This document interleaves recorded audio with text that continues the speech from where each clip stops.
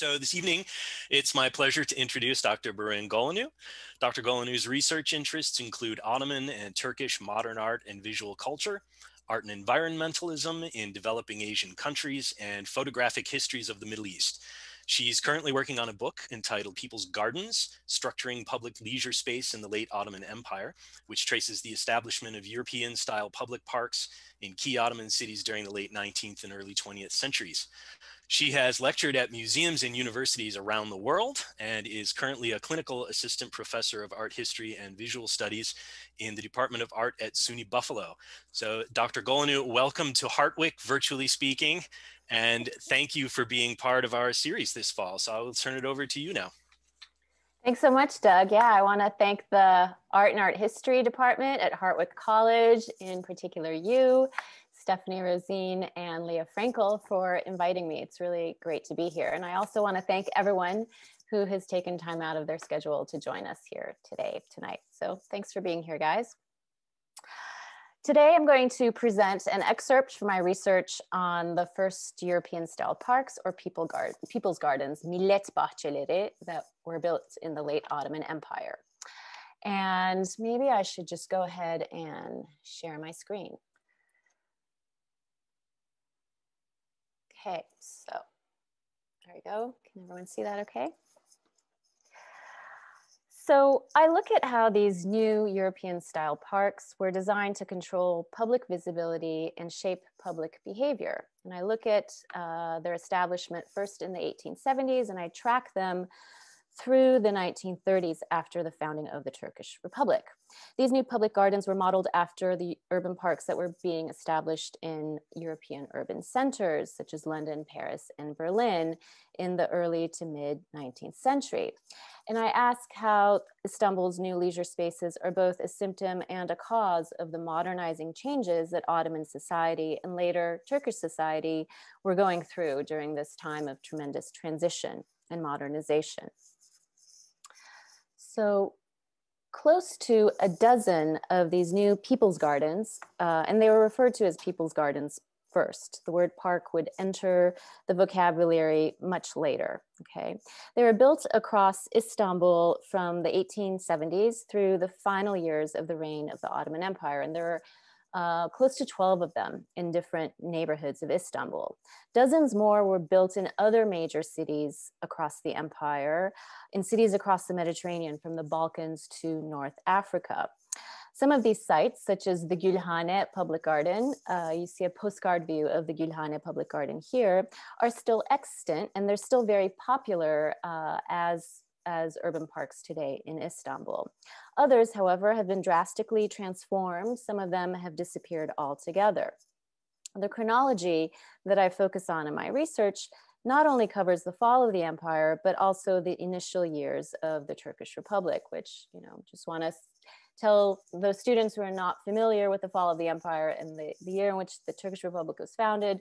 Ottoman Empire basically lost the First World War and came to an end at the end of the First World War, and the Turkish Republic was born a few years later in 1923, with Mustafa Kemal Pasha being the military leader who was victorious in the Turkish War of Independence against the invading Allied powers, and then progressed to become the first president of the nation and founded the Turkish Republic. Okay. So I'm interested in this transition from empire to republic because it's a period that, of course, witnessed profound political and social change. And I'm interested in looking at how urban leisure spaces also changed to reflect these political and social shifts, okay? And today, I want to focus, I can't obviously look at the full scope of my research, so I'm focusing on one case study, one site, an iconic site that's particularly symbolic of these changes, and is also representative of the political struggles that have taken place on the site, okay? It's the story of the site that's now Gezi Park and Taksim Square, situated in the heart of Istanbul. And of course, if any of you followed the headlines in the summer of 2013, Gezi Park became the site of a statewide uprising after the municipal leadership neglected to listen to the public's objections to the city's plans to rebuild a late Ottoman era military barracks over the site of their public park. And on the left, you see a historical photograph of this military barracks. And on the right, you see the public protests, the sit-ins that occurred in Gezi Park to prevent the destruction of the park, okay? Now, the barracks would have been rebuilt as a simulacra, right? A simulacra of the original building. It would have contained the appearance of the shell of the original building, but of course it would not have been used as a military barracks. It would have been rebuilt to look like the old military barracks, but would have essentially functioned as an indoor shopping mall, okay? So this was a major misstep on the part of Turkey's political leadership, the Justice and Development Party, commonly referred to as the AKP. And the AKP was then in charge of the Istanbul municipality. It has since lost the election, and now the CHP is the head of the Istanbul municipality. And it was a misstep because the Gezi Park protests triggered a chain of other protests across the country against the AKP's authoritarian leadership. Why did Istanbul's municipal leadership take this misstep, which at that time was, of course, controlled by the AKP? Why did it want to uproot one of Istanbul's historic public parks and replace it with an Ottoman-era military barracks that had been built in the late 18th century and destroyed in the early 1940s? What did the military barracks represent, and how did its symbolism further this party's ideological framework? Well, for one, Turkey's current political leadership prioritizes the type of heritage preservation that can further their own claim to power and that can validate their political dominance.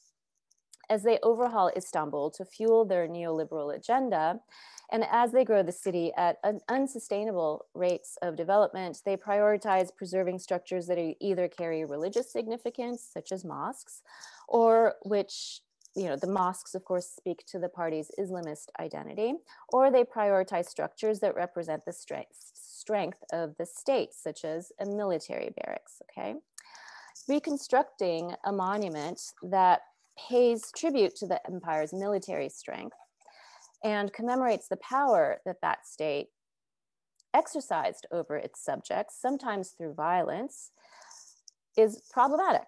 And reconstructing the symbol of the state's power also valorizes an authoritarian approach to governments and city planning that is at the heart of the AKP's neoliberal agenda. These were all, of course, factors that the protesters were responding to, okay? So Taksim is a site that has carried tremendous significance since the founding of the Republic in 1923. It not only conveys and lends shape to the political identity of the city, but the square also lends shape to the identity of the nation as a whole. And control of the urban landscape in a highly visible site such as Taksim Square functions as a symbol of political control for the political party that happens to be in power at any one time, okay? And in a process that uncannily parallels what happened in the early years of the Turkish Republic, the AKP is opening up new spaces in the urban fabric that accord with its ideologies, while it closes others that do not align with its values, its Islamist values. Taksim Square and Gezi Park were established as Istanbul's new urban nucleus after the formation of the secular Turkish Republic.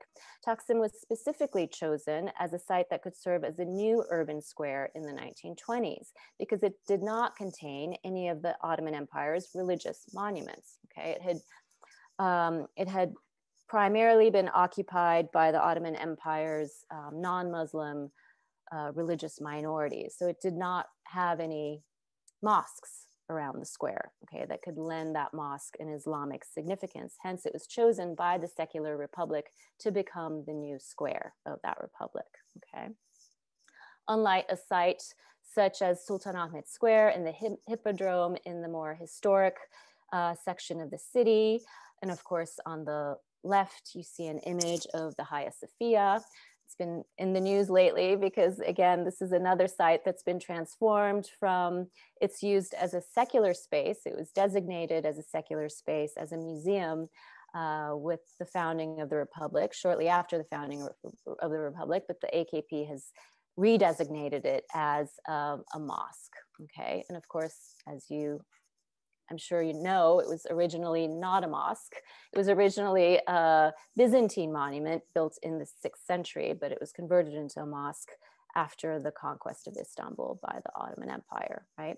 And in the early years of the Republic, it was taken out of service as a mosque and designated as a museum, as a secular space, right? So now it's re-Islamicized this structure, the Hagia Sophia, okay?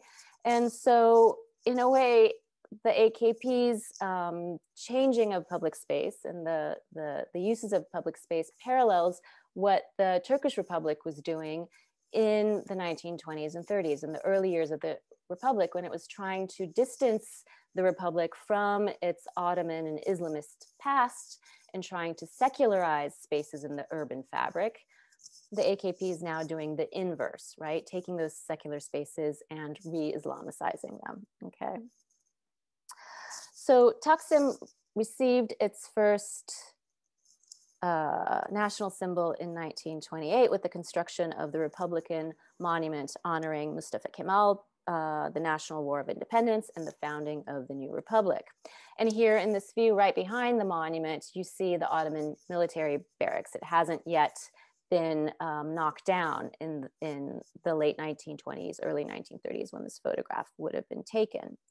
Now, about a decade later, the military barracks would be torn down and the entire area next to Taksim Republican Square. And here, this is the area, this is the monument that I just showed you, and this was the little square around it, okay?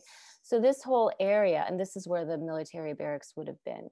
So this whole area was redesigned and rebuilt in 1942 by urban planner Henry Prost.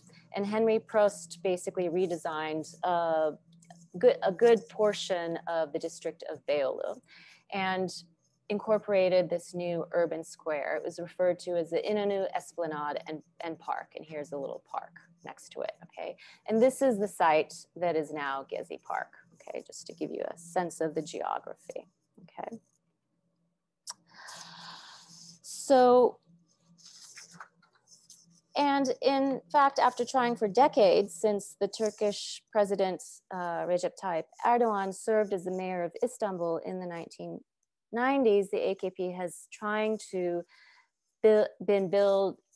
been trying to build a mosque in this very secular space of Taksim Square. And it recently finally succeeded in doing that. So I haven't been to Istanbul in over a year, so I don't know what state of completion the mosque is in now. But this was taken a couple of years ago. You could see there is now a massive Friday congregational mosque towering over the Taksim Republican Square, right? And the monument that I showed you would be right there. The monument is still here. The monument has not been knocked down. I mean, that would cause a riot if that happened. But you know, this secular square has been Islamicized, okay? So it's my argument that heritage preservation should not stop at the restoration or reconstruction of religious or military structures that represent the authority and power of the state. You know, whichever party this power of the state belongs to, whether it's the AKP or the CHP, right? My argument is that it should also preserve sites of social and recreational activity where individual and collective histories have played out, okay? And here I wish to invoke geographer and anthropologist David Harvey's definition of the right to the city. The right to the city is far more than the individual liberty to access urban resources. It's a right to change ourselves by changing the city. It is, moreover, a common rather than an individual right, since this transformation inevitably depends upon the exercise of a collective power to reshape processes of urbanization, okay? So Harvey's basically saying that the city's residents' ability to actively play a role in shaping their city also affects their ability to shape themselves and their communities. Municipal leaders' vision of how their modernizing city should take shape did not always align with the vision visions of the city's various residents and publics. But its various publics and communities have in the past attempted to address those in power in such a way as to demand to be heard. By charting out a comparison between struggles to shape the Taksim area from past to present, here I will aim to show how historical patterns of dispossession have played out on the site, and also how ensuing patterns of dissent have been voiced to call out injustices and inequalities in shaping the urban sphere. Okay. The stories of those who've been dispossessed by the significant political shifts that have reshaped empires into nations, that have redrawn borders and forcibly relocated populations are also inscribed into urban space. If we delve far enough into the past history of Taksim Square and Gezi Park, one that predates even the establishment of the Turkish Republic and reaches back into Ottoman history, it's possible to narrate this history in such a way that can call attention to those shifts, erasures, and dispossessions, rather than burying them as though they were just piles of debris in Istanbul's frenetic construction boom. The square we refer to as Taksim carried other names in recent history. The municipal district of Beyoğlu, where Taksim is located, used to be referred to as Pera, which is actually a Greek word.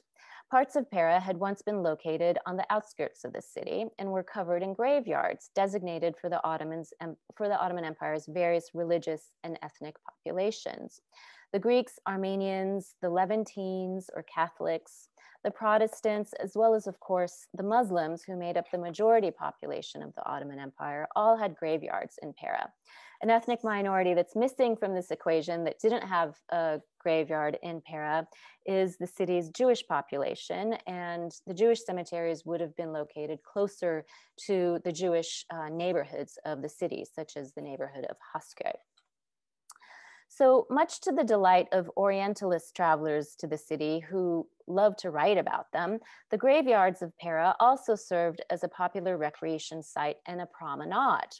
It was a destination because the high viewpoint of Pera offered stunning vistas of the city's surrounding topography and coastlines. And here we see an Orientalist traveler having made a sketch of people sitting on gravestones and enjoying the tremendous views of the Bosphorus as well as the shore. This is the European peninsula. This would be the Asian peninsula, right? And the Bosphorus cuts through the two peninsulas that make up the two sides of the city. Okay, so they're really enjoying, they're using the graveyard as a recreation site to enjoy the vistas, to engage in leisure. Okay.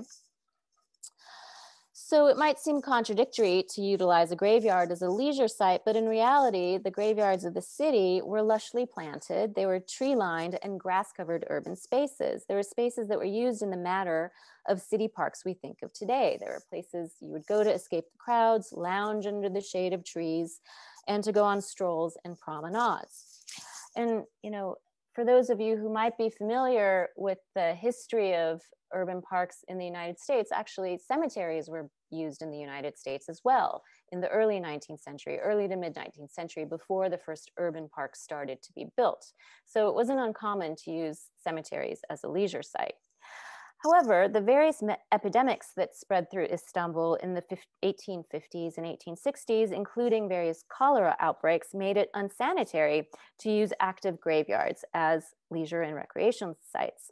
Some of the new urban gardens that were established a few years later were actually the direct outcome of efforts to improve urban sanitation on these graveyard promenades.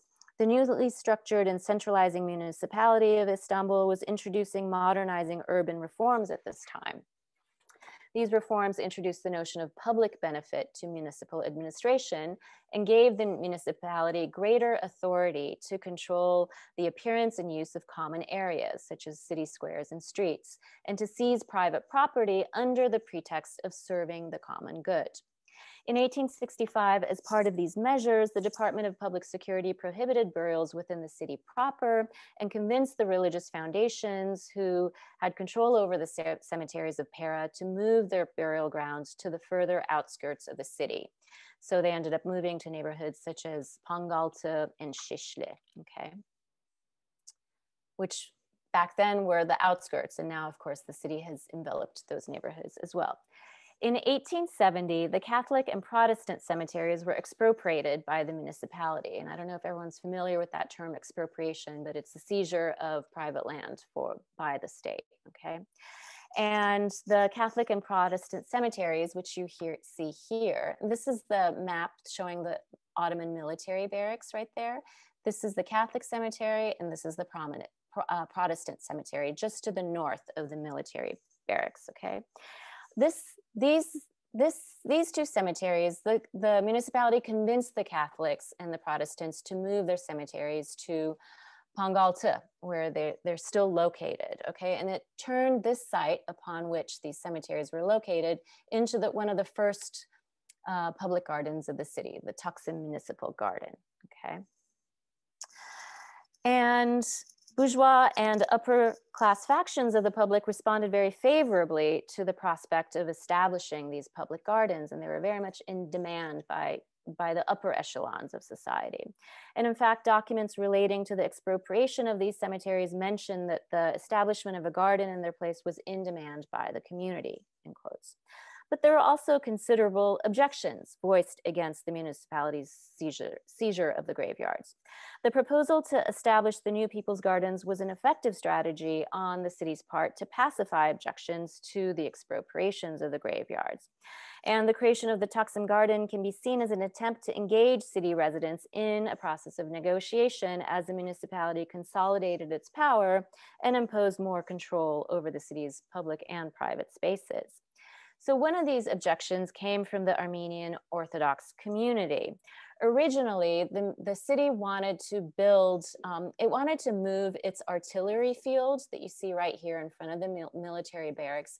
It wanted to move it to the north of the military barracks, to this whole area, to not only the land that covered the Catholic and Protestant cemetery, but also the land that covered the Armenian cemetery. Okay, why did it want to do this? Because there was another military institution, you can't see it in this map, but it's just situated just further north, and it's Harbiye. It's a military academy. So it wanted its artillery field to combine these two institutions, these military institutions. And in order to win support to do that, it said it would turn its old artillery field into a very large public garden. Now, when the Armenian Orthodox Church, of course, objected to the seizure of their land by the city, they refused to give up their cemetery, then the city could not move its artillery field to the north, and it's kept it in its place, but it did have to resort to building the garden that it had already promised the public that it was going to build. Okay, hence the Taksim Garden was established here, okay? So, but the municipality didn't give up the effort to seize the Armenian cemetery. Even after the park was established in 1870, 2 years later, in 1872, it tried to take over the Armenian cemetery again. And this time, in response, the Armenian patriarch rallied his community in protest and had 100 Armenian clergymen and 1,500 Armenian Ottoman subjects visit the palace of Sultan Abdulaziz to petition him with protests. They claimed that their cemetery was a holy site of pilgrimage and that the government would violate their spiritual rights if it took this land. Several of the petitioners also camped out in the cemetery, erected tents with crosses on them, and kept watch over this land to ensure that it wouldn't be taken away. They were once again successful in preserving their cemetery, at least for the time being. So if we look at this insurance map drawn by Jacques Pervitich in 1925, 2 years after the founding of the Republic, we see here the Taksim Garden. Okay, we see a very nice layout of the Taksim Garden. It's actually one of the nicest maps of the garden that we have. We see that the military barracks is still in place, the artillery field is still here, and the cemetery is also here, the Armenian cemetery. So over the 55 or so years since the founding of the garden, it wouldn't have changed. This landscape would not have changed that much up until 1925, okay? This map would change drastically a couple decades later with the replanning of the entire Taksim area. Pervitage's map offers us a good idea of the confines of the original garden. And we see that its landscaping takes as its inspiration the new Haussmann-style Parisian parks that were designed in the English style. It has these wooded walkways, these winding promenades, okay? An English style refers to parks that were designed to have a more organic, natural look rather than the straight axes of the traditional French parks. And I show you this picture. This is a before and after view of the French park Bois de Boulogne. That was turned into, it was a royal hunting ground that was then turned into a public park under Emperor Louis Napoleon in 1852. And here you see a before view of the park, and here you see an after. And Napoleon wanted these kind of, these very straight axial sight lines and pathways of the royal hunting grounds to turn into a more natural, organic looking park that would be modeled after the English style garden, the English style park.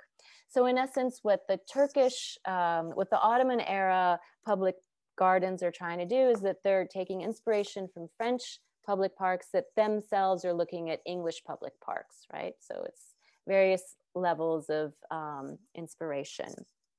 And in fact, it would have been a French gardener and a French botanist by the name of Dehuan who would have landscaped this park, okay?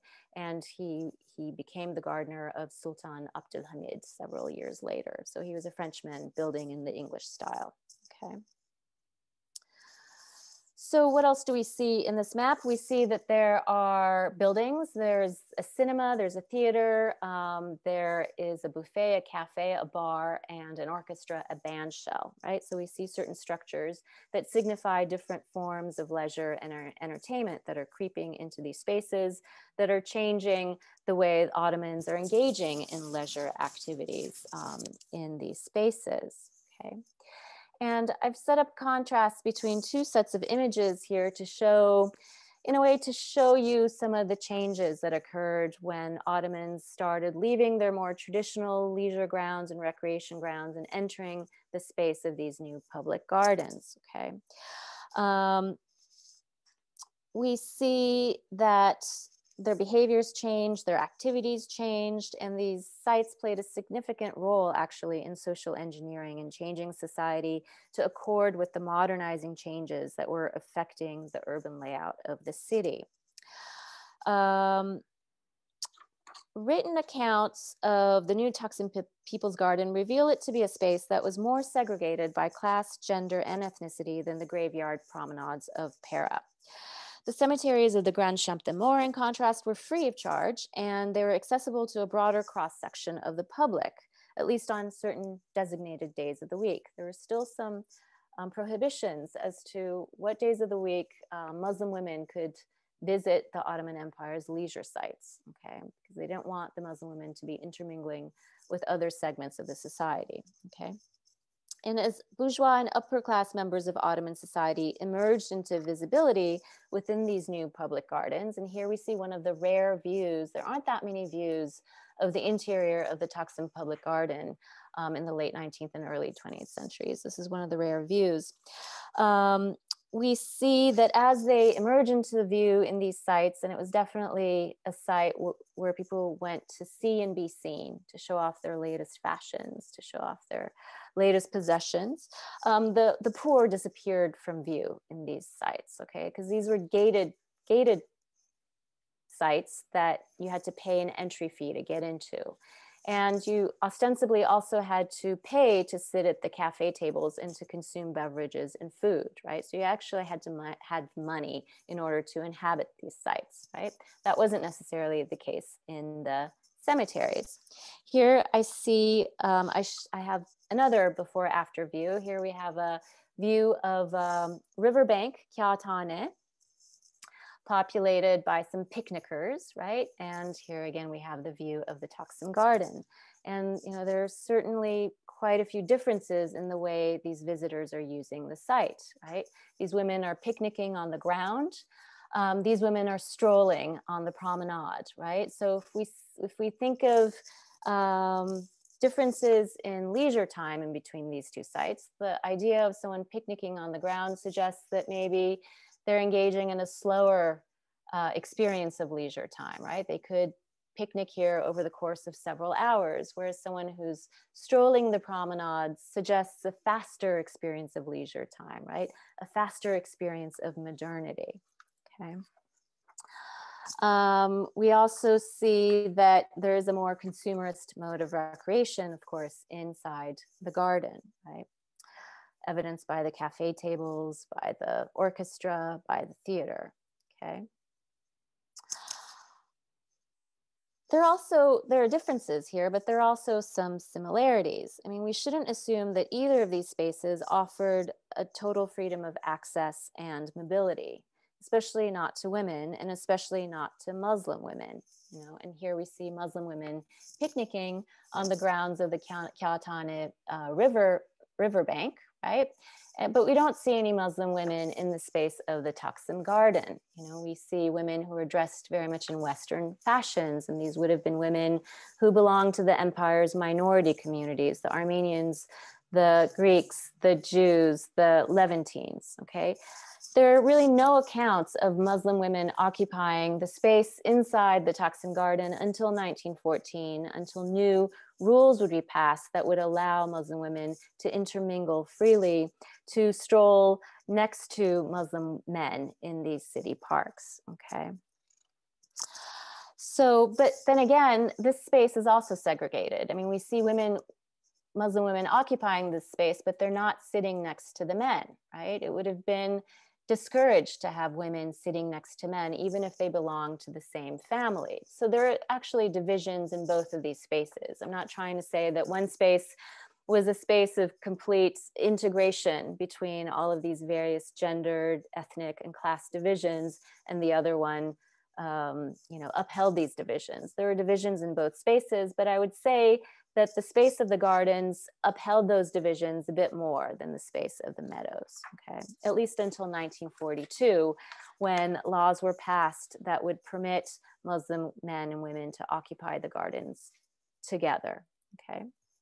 And before 1914, there are accounts of Muslim women's objections to being barred from sites such as the Taksim Public Garden.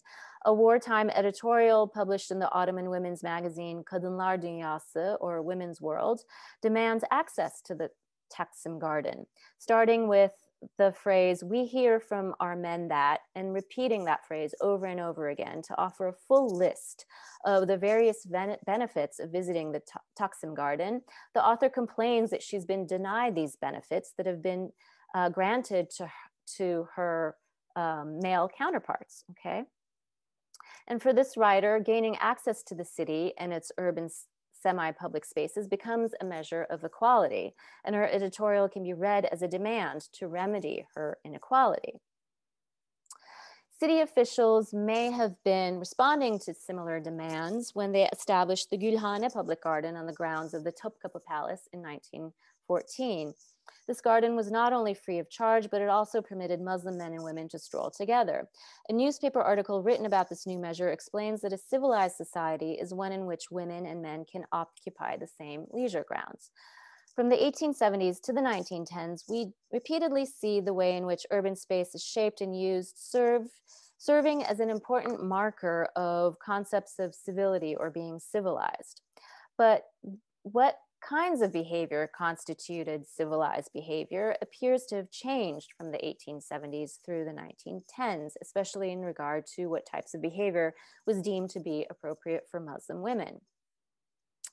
So these types of, I also want to say that even though mayor of the time of Istanbul, Cemil Topuzlu, he did desegregate genders in the space of the urban park, he also imposed all of these other restrictions and all of these other rules on how the public should actually inhabit the space of the public garden, okay? And here's a list of some of those rules. And he really, I mean, when you read these rules, you get the sense that he was really trying to use the space of the public garden as a tool of social engineering, as a tool through which to shape public behavior, right? And to shape the behavior of urban residents. He says, you know, you have to walk on the right-hand side of the paths, you know, so that you can let other people pass you on the left, you know, pass them on the right.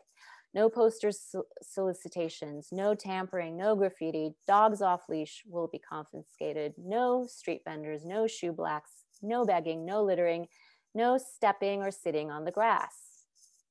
You know, I mean, when we think of the way we inhabit a public space today, of course, we like sitting on the lawn, right? This was not allowed in the public gardens of Istanbul. And actually, Olmsted himself tried to prohibit visitors sitting on the lawns of his urban parks, right? As you know, Olmsted is the designer of Central Park, but of course it didn't stick. People wanted to sit on the grass. That was the whole point of going to the park, right?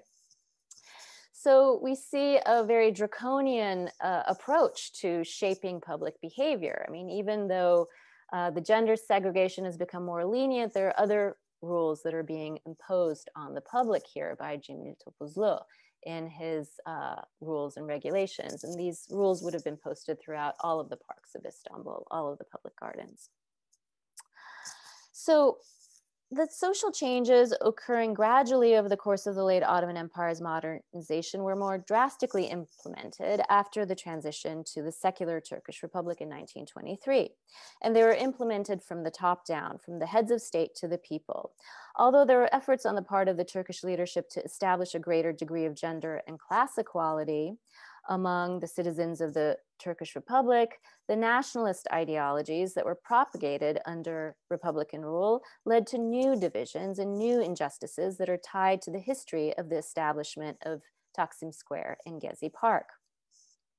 Borders were not only redrawn in the transition from the Ottoman Empire to the Turkish Republic, but populations were also forced to relocate across these new borders. And in order to placate this tremendous demographic upheaval, an effort was made to graft a newly defined social homogenization onto the urban landscape as well as upon the populace of the city. A Turkish cultural identity, one that was overtly secular, came to replace the bygone religious and ethnic diversity of the Ottoman Empire.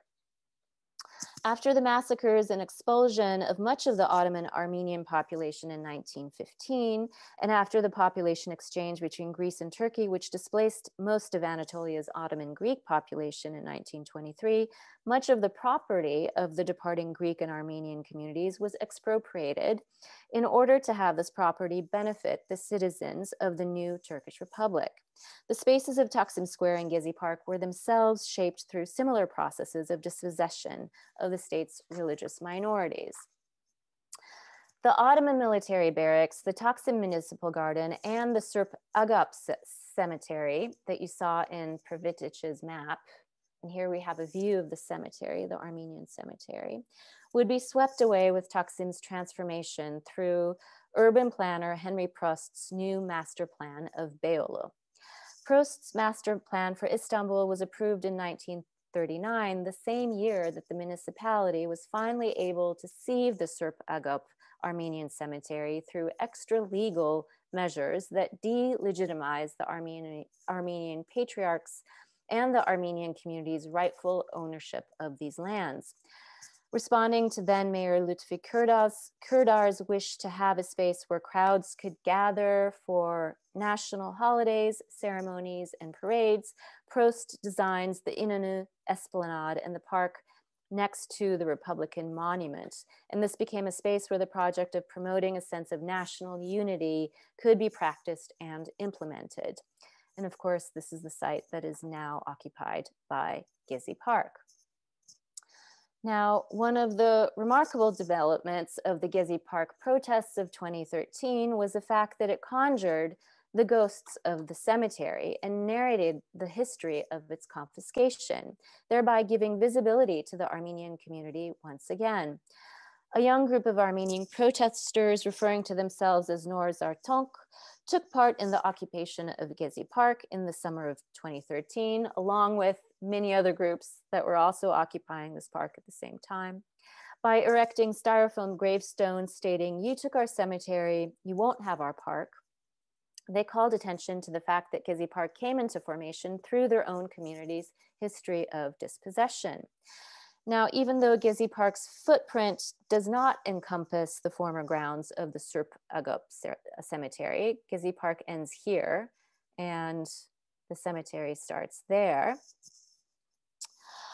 Even though it doesn't encompass it, Norzartuk's presence at the Gezi protests did allow all of the park's occupiers, right, the nationalists included, regardless of political affiliation, to see a historical cycle of displacement and dispossession, as well as a historical cycle of dissent in response to the government's overreach into the spaces and lives of city residents. So I've narrated this history of a recreation site that was turned into a park in a grassroots manner. Okay. The site that was a graveyard actually became a recreation site through public use. Okay. And it was through the public's demand that they still have a recreation site once the graveyards were being expropriated. That's what caused the municipality to create one of the first public gardens of Istanbul to begin with. So it was really through public use that this site came into being, okay? And another thing I think that's very significant, that it grew out of public use as opposed to being a site that was designated from the top down as a site for public recreation.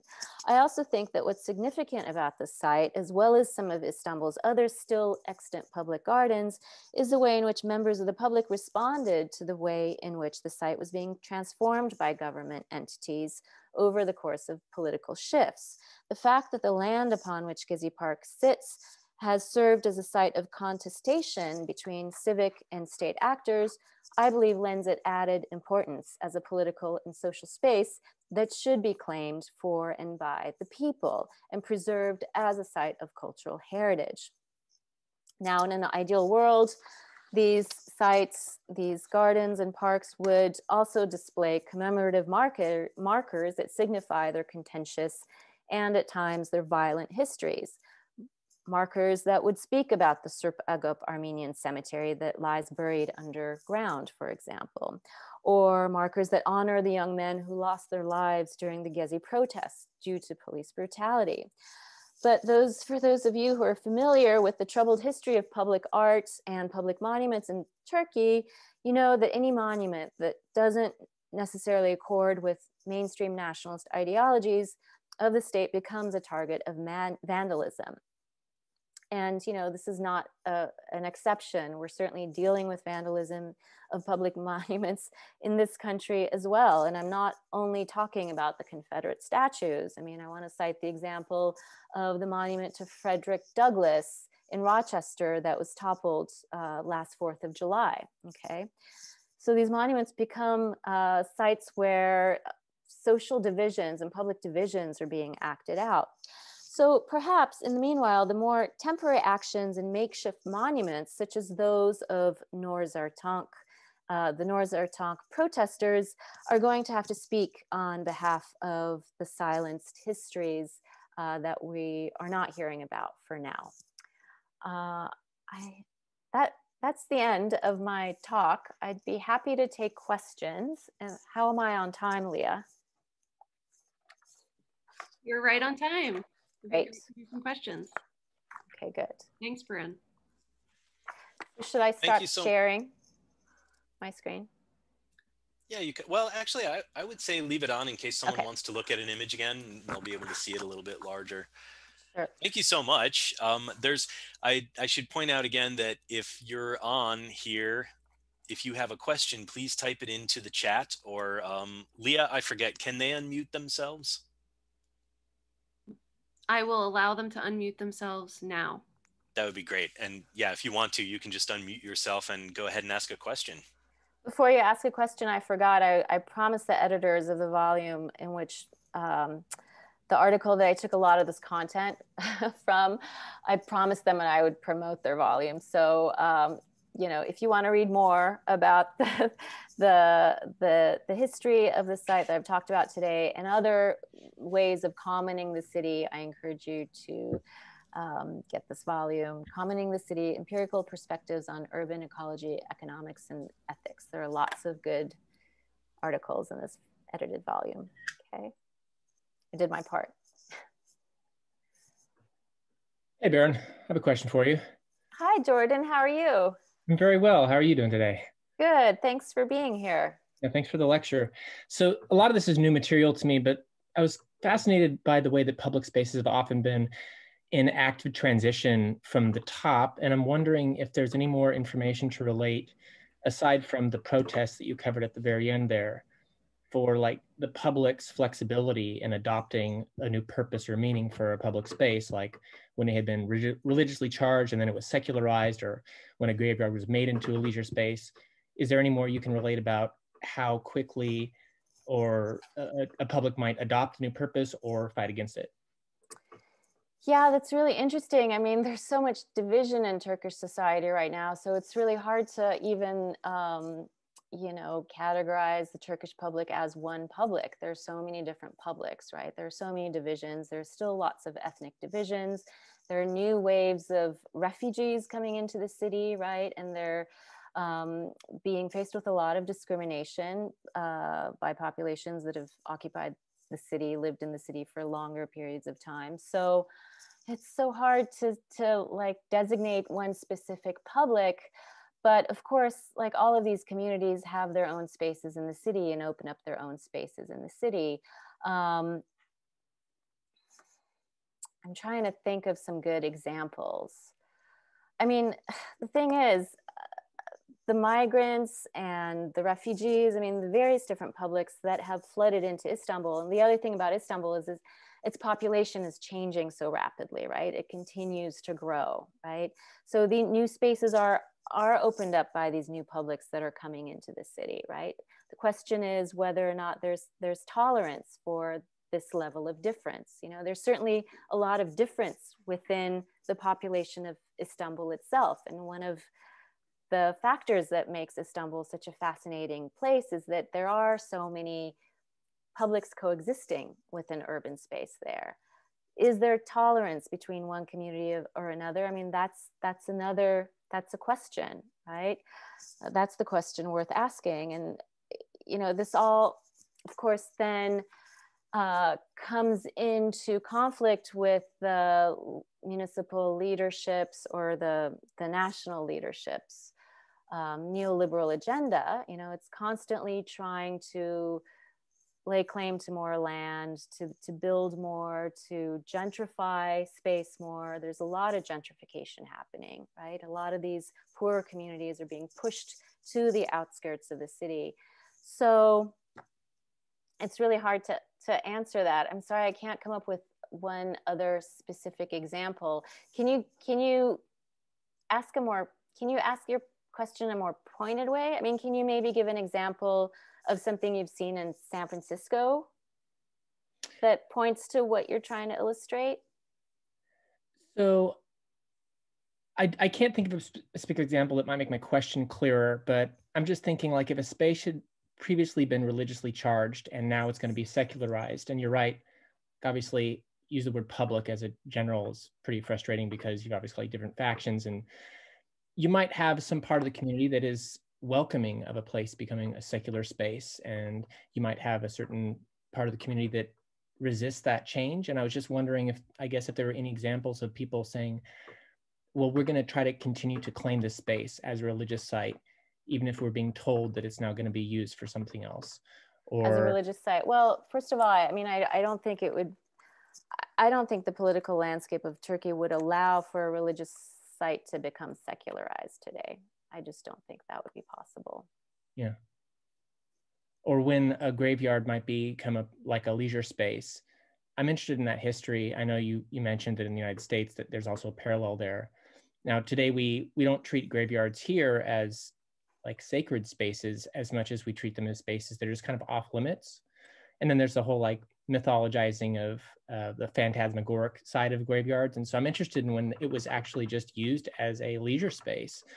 And I don't know if you have any information or any anecdotes to relate about that, because that's a much different way to use a graveyard, to think of it as like a Sunday stroll space. Mm-hmm. Yeah, it's interesting. Yeah, it's interesting.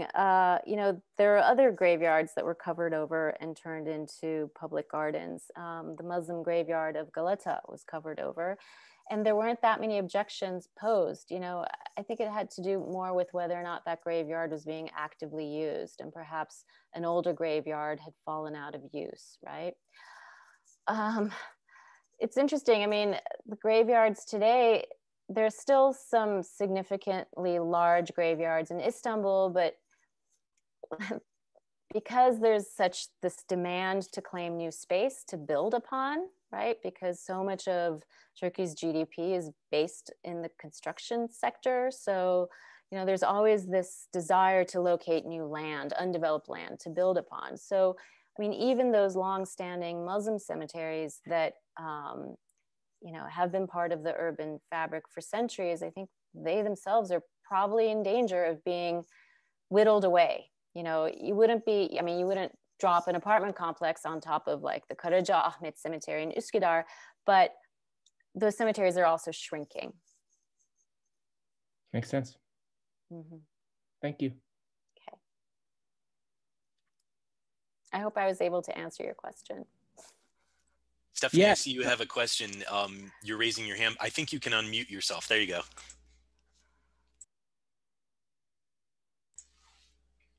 But we can't hear you.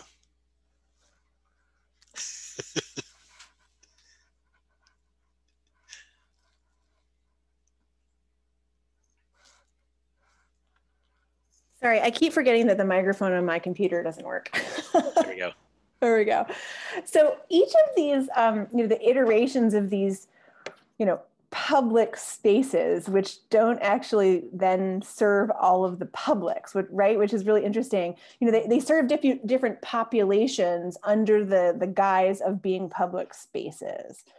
Would you identify one version of these that felt more inclusive than another, or are there any spaces throughout Istanbul that are actually for the public? And the way, I guess it's very much you know, a cultural lens that I'm looking through here, right? Of our own cultural experience with public spaces. But do you think that one of these served the public better than another? Well, it's interesting. No, I don't think they did. I don't think any of them were truly public. And in my article, I make the argument that maybe the experiment of the Gezi Park protests temporarily created this space, this true space of inclusivity, right? That you could be welcomed in regardless of your affiliation, regardless of your class, regardless of your beliefs, right? And, you know, I make the argument that it was a temporary experiment that experimented with what true public space could really be.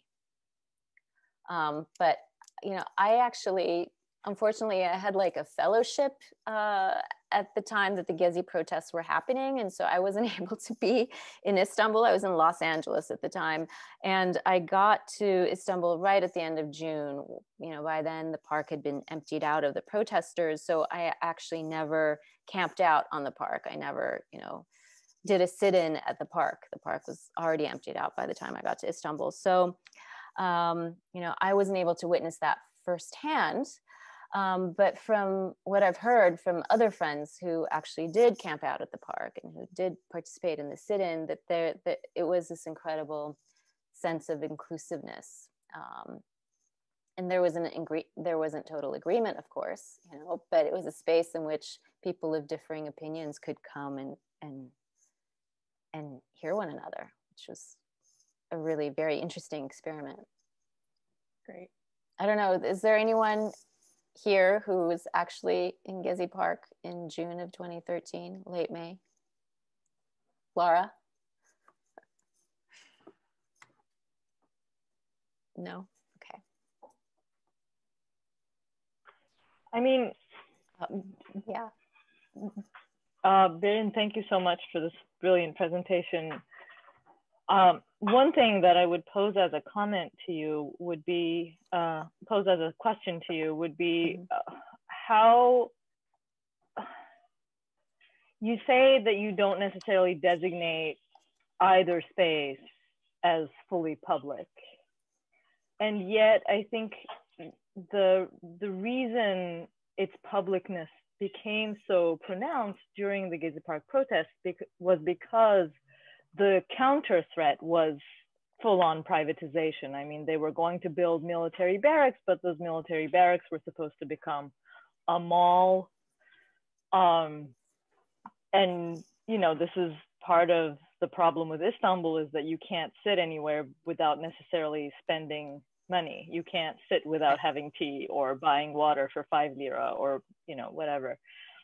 So I wonder how this public-private scale can be expanded upon a little more. Mm-hmm. Yeah, I mean, that's a good question. I think that would pertain very much to New York City. You know, it's very hard for me walking around New York City to find a place that I can actually sit for a couple of hours without spending money, right? It's just, I mean, I think this is the neoliberal reality of the neoliberal city, right? It's like completely privatized. There's really like this complete erosion of public space. And so what do?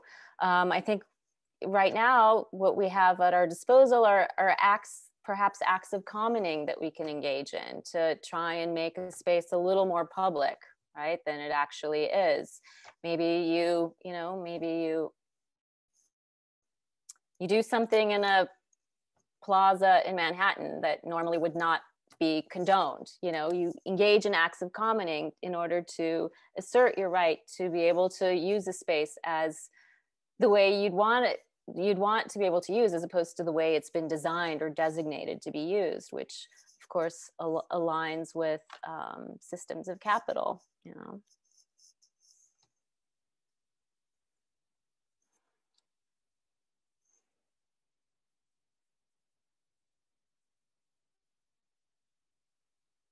But, you know, I do see spaces in Istanbul being used in such an improvisational manner. And that gives me hope. I do see people putting chairs out on the sidewalk, you know, where you normally wouldn't have chairs, in order to create this space of engagement with one another, right? I mean, you know, I haven't been to Istanbul since COVID, but I'm imagining this is happening more and more outdoors, right? When people can't come together inside. So there is, I do believe in the urban residents' ability to use space in an improvisational way in order to make it accord more with their notions of how public space should serve them, I guess.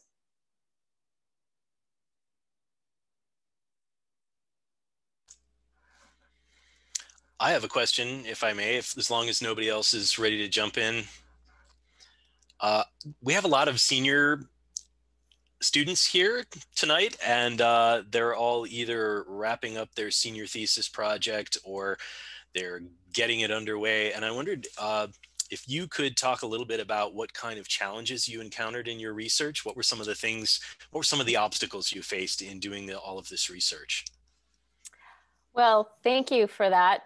First of all, I want to thank the American Research Institute in Turkey and the National Endowment for the Humanities for giving me a grant that actually allowed me to be in Istanbul for a significant amount of time. Because when you talk about space, you have to go and visit these spaces, right? I actually went and did field work. I sat at these public parks and took notes on how people were actually using these spaces. And I wouldn't have really had the funds or the means to do that without getting that fellowship. So it helps to have funds, but it's interesting. Well, I don't really know the nature of their projects, so I can't give very specific advice on how to move ahead in their research, but well, obviously, one of the challenges that I encounter is that I'm here in upstate New York, and my research materials, you know, the spaces that I study are on the other side of the world. That's a major challenge. And COVID, of course, has put a wrench in my ability to actually go and visit these spaces in person, right? That's a problem. However, the librarians at my institution have been very helpful. So at least they're helping me get materials and books that helps me find writings about historical narratives about these sites, so that even though I can't go and visit them in person right now, I still have access to materials that I can read about their history. So I would encourage you to hit up your librarians. They've been very helpful for me thus far. Thank you. Okay. Other questions that people have? I had a question about audiences or publics. I mean, we're talking about public spaces. And I was thinking when you started your presentation, you were looking at the mosque that is now being built in Taksim. And, you know, we're talking about the military barracks. So who are the intended publics for that sort of state performance? And do you think that the target audiences are the ones that are actually getting, that are responding most to what's happening? Or would you say that the target audience and the actual audience of like these state performances of authority are different? That's a great question, Camelia. I think that it's a publicity stunt. I mean, I think it functions on multiple different levels. I mean, of course, it serves communities within the city. It serves as a tourist destination for groups of religious tourists and helps draw them to Istanbul. Certainly, you know, if you've flown into Istanbul recently, you see groups of religious tourists coming to the city. It acts as a publicity stunt, right? To show that, to show the AKP dominance in the urban sphere, to show that its political strength is not diminishing, right? Even though we know in truth that the party is having some issues right now, right? They lost the vote in 3 of the major cities in Turkey a couple of years ago. So I think it functions on multiple different levels. Yeah, I think that's a really good question. You see a tension now between, I think you mentioned this a little bit, you know, after these municipal elections, especially in Istanbul, with the mayor of Istanbul like not being an AKP like member. So is there a tension now that you see between like that sort of like national narrative and the municipal power in Istanbul? Definitely. Mm-hmm. Thank you. I mean, yeah. We certainly, I mean, there are a lot of divisions, and the mayor of Istanbul, he's been trying to instate a lot of changes, but of course, there are limits to what he can do, right, within his sphere of authority. And his sphere of authority is constantly being curtailed by the national government.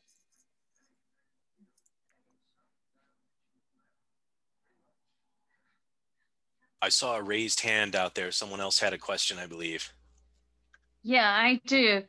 This is Feride RQ. I'm calling from St. Paul, Minnesota. Oh, hi, Feride. Hi, I really enjoyed your talk. Thank you. At the beginning, I had to get away a little bit, someone called. But anyway, you talked about in some cities outside of Istanbul, having millet bahçeleri at one time. Yeah, and they did. I just wanted to follow up on that. Which cities, for example?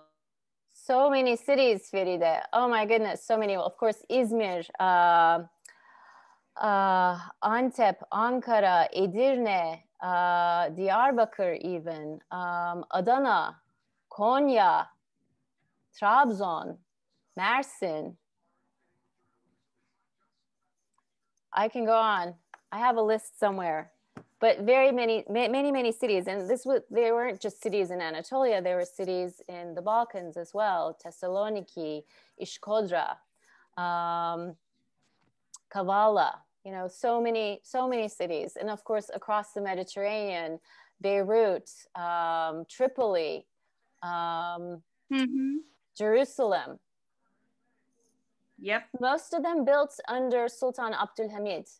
And of course, I wish that my life was long enough to be able to study the history of all of these millet bahçeleri in all of these cities. It would be so wonderful, but I had to limit my research to Istanbul. I think that's enough of an undertaking. But slowly, I'm starting to unearth information about all these millet bahçeleri. They're very interesting. Yeah. I mean, it was part of the whole centralization of the government, right? Trying to institute all of these municipal reforms and then institute them in other major cities in the Ottoman Empire, right? And of course, they followed the province reforms of the 1860s as well. So it's an endless subject. It's an endless subject. Yeah. Yeah. Thank you. Thanks for your question.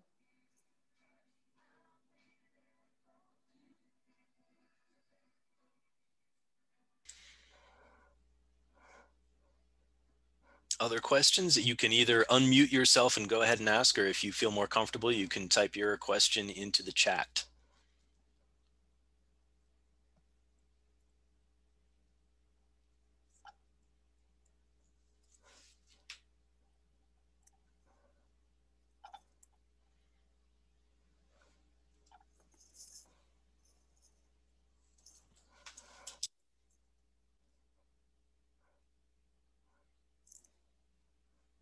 Well, it is coming up on 10 minutes after 7. I'll take this opportunity to thank Dr. Golonu again for joining us this evening and the presentation on your fascinating research. Thank you for being part of our series this fall, and I want to thank everyone else for coming this evening. If you have questions for Dr. Golonu, I think you can contact any of us, any of your professors, and we can relay those questions on to her. Does that sound good to you, Dr. Golonu? Sure, I'd be happy to. I'd be happy to continue the conversations. So thanks, everyone.